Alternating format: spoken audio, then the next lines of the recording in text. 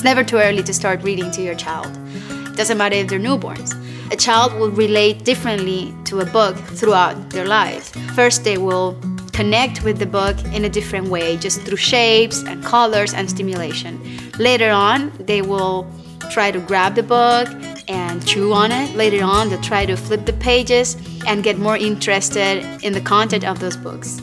The more we read to our children, the more love they will have for knowledge and information and learning. By reading to our children, we will encourage them to actually do well in school. Because the more they like books, the more they like information, the more they'll like going to school, and the better they will do in school and the better they will do in life.